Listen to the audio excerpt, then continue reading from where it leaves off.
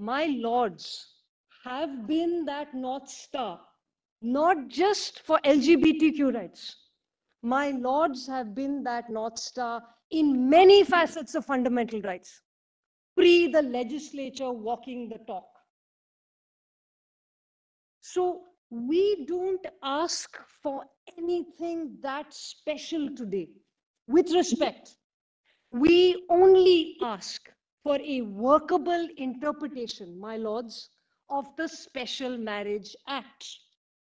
And council after council after council, have presented workability tables to my lords, as have I.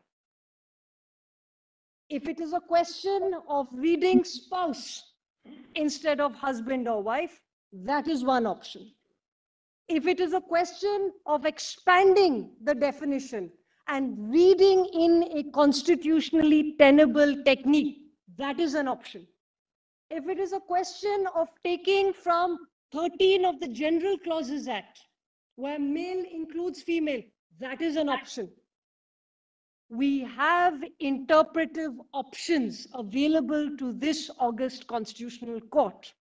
We only ask for a constitutionally tenable interpretation per Puttaswamy, per Johar, pre-Keshavananda, post-Keshavananda, including Keshavananda. That's what we ask.